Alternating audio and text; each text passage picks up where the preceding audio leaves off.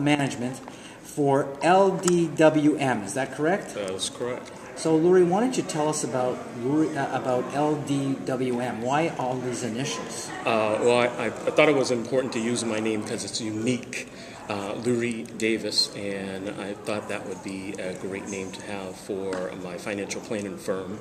And also, I wanted to make sure that when I go national and international, the name is a unique name that's not used that much out in society. Well, I had a great-grandfather, Louis Davis. Okay. So I was figuring, I could knock you off and take your business cards. That would be great. Right. I have no problem in sharing, so.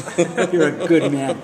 Again, tell us about the business, what it does specifically. Well, the business, mainly we work with wealthy families in businesses, mainly in Boston, doing a registered investment advisor, so we're 100% fee planning business, not so much focused on products that we place clients in, but mainly looking at the goals and objectives that the client has and structuring a plan catered specifically for that business or for that family. Right.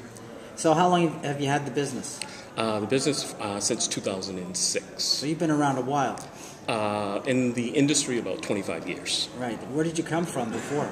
I've always worked in the financial services community. I started out when I got my degree from Springfield College in psychology. Right. When I went out to look for a job in psychology, there weren't many opportunities unless you had a master's. But I had a business degree also, so now I decided. I know why you wanted me to lie down while you were talking to me. I couldn't figure it out. So I decided to use the business degree, so I started working in mutual funds, Pioneer, Fidelity.